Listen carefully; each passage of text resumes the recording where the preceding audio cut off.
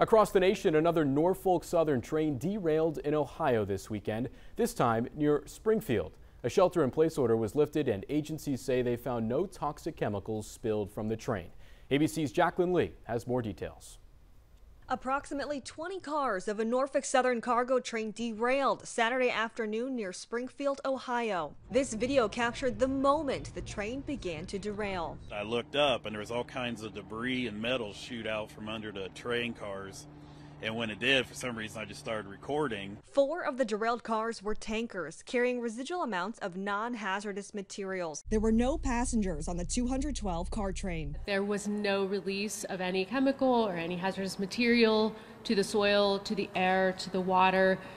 We were, of course, tracking that closely. Earlier this week, a bipartisan group of 6 senators introducing new rail safety legislation requiring rail companies to notify state emergency response officials if they're transporting hazardous materials, increase inspections, raise fines for breaking rules, and mandate a 2-person crew. It shouldn't take a disaster to have good oversight legislation to make sure that we have a safe rail system. The fines for safety have averaged about $10,000 over the last few years to Norfolk Southern and CSX and the other big railroads. That's just pennies on the dollar of cost of doing business. This marks the second derailment of one of Norfolk Southern trains in Ohio in just over a month. On February 3rd, a freight train carrying hazardous materials derailed in East Palestine in northeastern Ohio. Residents there confronting the company at a town hall last week.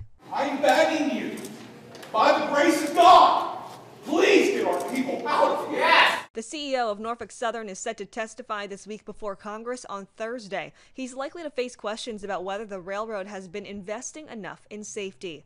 Jacqueline Lee, ABC News, New York.